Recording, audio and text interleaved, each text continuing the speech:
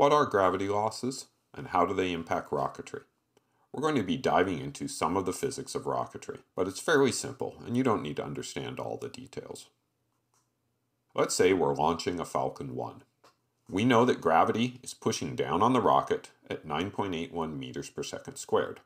At time equals 0, we fire up the engine, and it starts producing thrust that pushes the rocket up. What happens? We need to go into a bit of the physics. Remembering Newton's first law of motion, force equals mass times acceleration.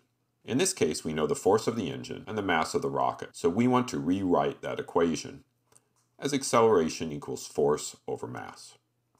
Let's say that our engine produces 250 kilonewtons, or 250,000 newtons of force, and the rocket weighs 26,700 kilograms. Plug that into the formula, and we find that the engine will be producing 9.36 meters per second squared of acceleration.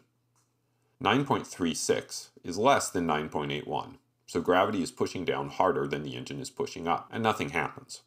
The first rule is that the upwards acceleration from the engine must be more than the downward acceleration from gravity to get off the launch pad.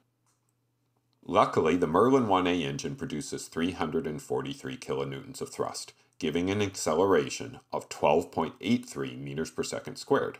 That's more than 9.81, so the rocket will move. We can figure out the acceleration by subtracting the gravity from the upward acceleration, and we get 3.03 meters per second squared. That is the amount the rocket actually accelerates. The rest of the acceleration from that engine is lost to gravity. That is what a gravity loss is. How have things changed 1 second into the flight? The rocket will be lighter because of the burned propellants, but how much lighter? That depends on mass flow rate, which is the amount of propellant burned every second. There are two different ways of calculating mass flow rate. In the first method, we calculate the mass flow rate from other factors. We'll be talking about exhaust velocity and ISP. If you want to learn more, here's a link to a video on those topics. Mass flow rate is simply the thrust in newtons divided by the exhaust velocity in meters per second. You can determine the exhaust velocity by multiplying the ISP by g, or 9.81 meters per second squared. I'll be doing the math here with detailed units, so you can see how it works.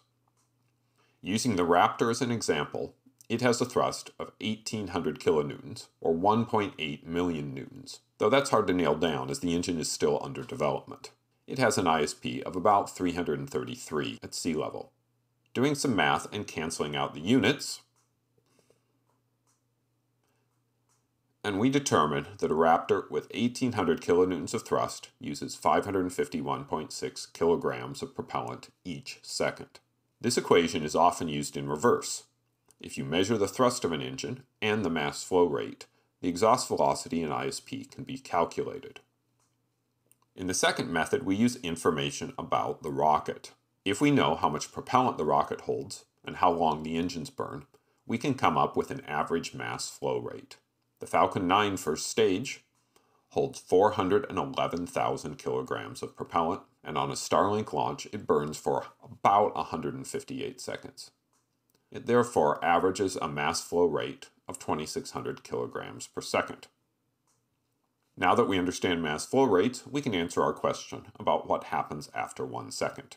Based on the 343 kilonewton thrust and an ISP of 255, the mass flow rate for the Merlin 1A is 137 kilograms per second, and therefore the mass is reduced from 26,700 kilograms to 26,563 kilograms.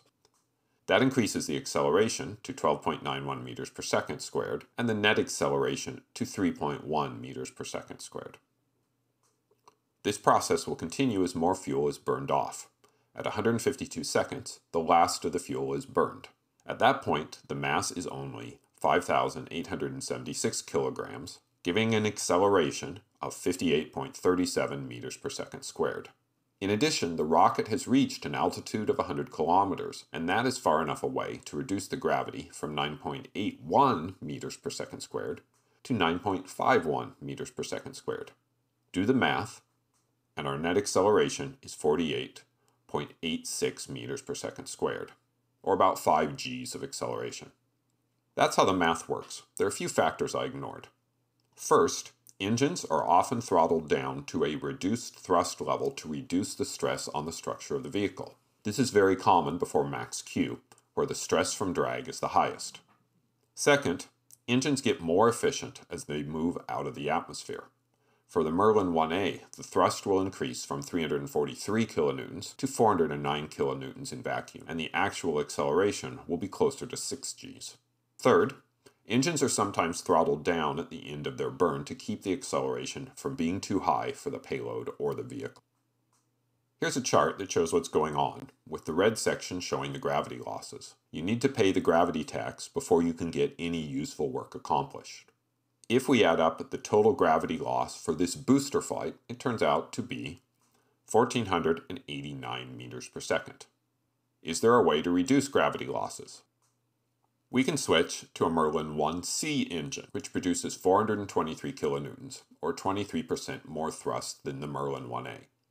That nearly doubles the net acceleration to around 6 meters per second squared. Here we can see the effect. The Merlin 1C burns the propellant faster, so it's done in only 125 seconds, and only wastes 1,216 meters per second on gravity losses. That is great. Then some bozo comes along and says, we can upscale the rocket to hold 23% more propellant and take advantage of the higher thrust to launch bigger payloads. And that extends the burn time back to where it was, and you end up losing about the same amount to gravity losses. The summary here is that gravity losses are just something you have to deal with. Orbital flight adds more complexity. This is a classical thought experiment known as Newton's Cradle. It involves shooting a cannonball horizontally from a cannon on a very high mountaintop.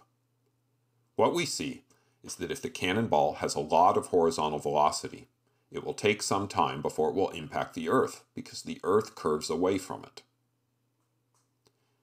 In this right image, we see if that horizontal velocity is high enough, the rate at which gravity pulls the cannonball closer to the Earth is exactly balanced by the rate at which the Earth curves away. That is what it means to be in orbit. How does that relate to gravity losses? This is a velocity chart of a Falcon 9 on the Crew 1 mission to the International Space Station. The black line shows the total velocity. You can see it starts slow, but increases as the first stage burns off fuel, then flattens out as the second stage takes over. We can add two more lines to show the vertical and horizontal components. The blue line shows the vertical velocity. Note that the first stage builds up a lot of vertical velocity, and then that vertical velocity bleeds away from gravity losses as the launch continues. This makes sense, as the goal when launching to a specific altitude is to reach that altitude with zero vertical velocity. The first stage also builds up some horizontal velocity, but not that much. The second stage then primarily handles adding enough horizontal velocity to get into orbit. Knowing what we know about Newton's Cradle, that the faster we go, the more the Earth curves away, how does that affect gravity losses? This chart shows the horizontal velocity in green and the gravitational constant in yellow. The gravity starts at 9.8 and goes down to 9.2 as the launcher gets farther away from the Earth. That is the same effect shown in the previous charts. It's a small effect, only about a 6% reduction. Now we can add in the effect based on velocity. The red line shows the effective gravity loss, the amount of acceleration we need to stay at the same altitude. As we go faster, as we near orbital feed, it reduces significantly.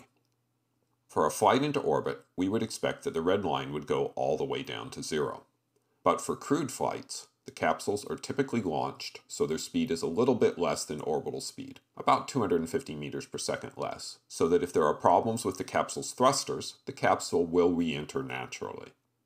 That's the story on gravity losses. Gravity losses come from the requirement to counteract the Earth's gravity before you can move upwards. Gravity losses are reduced as you get farther away from the Earth. Gravity losses are reduced as horizontal velocity increases and go away when you are fully in orbit. Adding more thrust to a rocket can reduce gravity losses with the same payload, but typically this extra thrust is used to increase payload. A huge thank you to Declan Murphy for flightclub.io. So it's a wonderful reference if you want to dig deeper into these sorts of issues. That's all I have. Please like and subscribe.